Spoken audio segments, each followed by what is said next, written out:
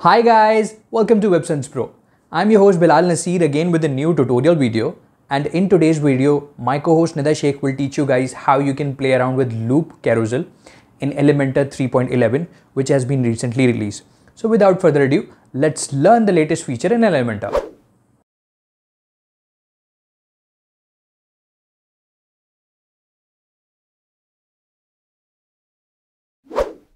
Hi guys, welcome back to WebSense Pro. I'm your co-host Nida Sheikh with another tutorial on Elementor. Today, I'm very excited to introduce a very exciting new feature in Elementor 3.11, that is the Loop Carousel. With Elementor 3.11, you can elevate your website designs with the new Loop Carousel. Improve your workflow with the new copy and paste between websites and improve your visitors' experience. To use this feature, first of all, from the left-hand side, we'll click Elementor. Go to Features, go down and check if Upgrade Swiper Library is activated or not. If it is deactivated, you need to activate. Prepare your website for future improvements to Carousel feature by upgrading to Swiper Library. This needs to get activated to use this feature.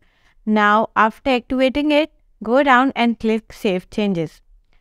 This feature is now ready to use. Now we'll click Pages and add a new page. I'll name it as Loop Carousel, and now we'll click Edit with Elementor.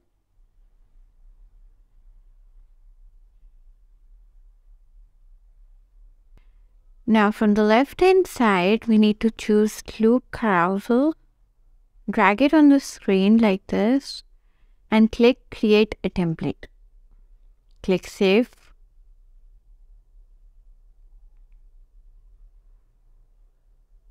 Now we can make our own Loop Carousel post, or either you can choose it from the templates which we already have in Elementor 3.11. So for now, I'll be adding up my own post. First of all, I'll drag post title here on the plus side. Designing website, I can customize it the way I want, or H4, H3 looks good.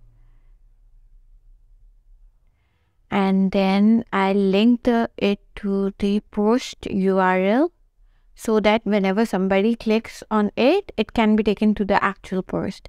Now I'll drag a featured image below it. I'll link it to custom URL and then post URL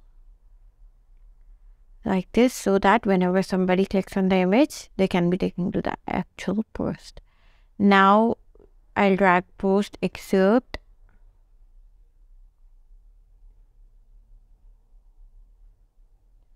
and then I'm planning to add a button.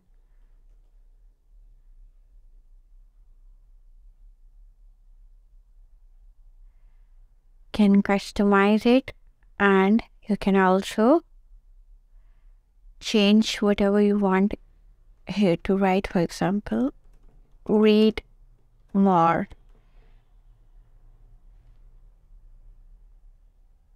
And anywhere you want, you can add as much design you want. Here, this post looks good for me for now. Now I'll change, click Save and back and go to check my previous post. Let's see how it looks. This is how it looks now. It is bringing all my posts in a carousel, and everything is in a single format.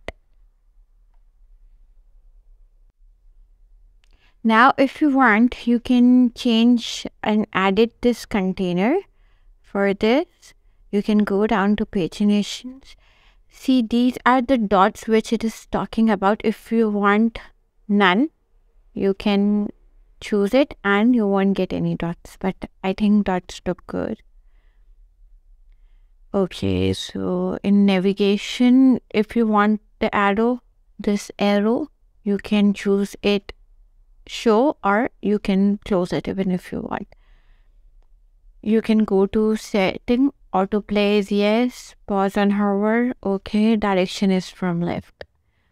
This is okay. Then query, source is post, order is descending. Okay, it looks good now. And we can go to style now. We can change the gap between slides like this, looks good. Okay, then go to advanced setting, the width, the size, the position. I think it's good for me. You can change it if you want. Slides to display 3. You can change the number of slides to get displayed as well. Equal heights is on. Okay, I think it looks good for me. You can change it whichever way you want. This is how you can make Loop Carousel for your product and for your post. Right now, I have shown you how to make a Loop Carousel for your post. In the next video, I'll show you how we can make Loop Carousel for the products as well. So if you like the video, please hit the like button. Don't forget to subscribe to the channel and comment below for more videos.